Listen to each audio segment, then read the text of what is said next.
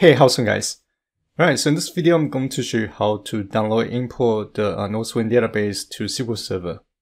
So the first step is we want to go to this GitHub repository page, which I'll link the link in the description below. And on the repository page, we're going to see three different scripts. And we want to click on the second script, which is going to be this instnwnd.sql file. So the file size is about 2 MB, and want to click on download button to go into the script itself.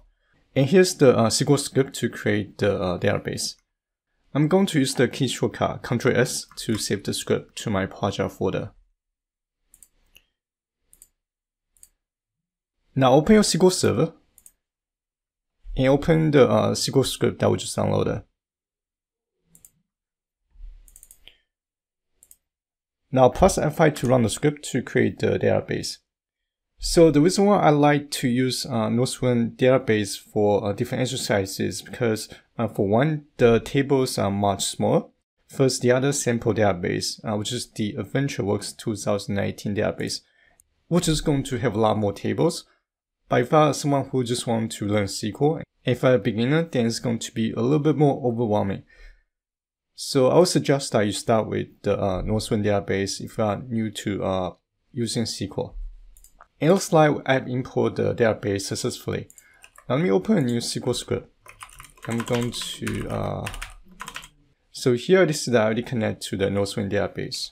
But here in my SQL script, I'm going to specify that I want to connect to the database just in case. Alright, so if I just do a simple query, select everything from, let's do employees table.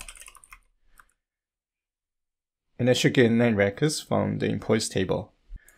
So some of you guys might know that I'm actually looking to go back to the workforce, and I'm currently looking for data analytical related jobs. So in the future videos, I might just focus on anything related to data analysis or visualization, just an FYI. Alright, so this is going to be everything I'm going to cover in this video, and hopefully you guys found this video useful. And as always, thank you guys for watching.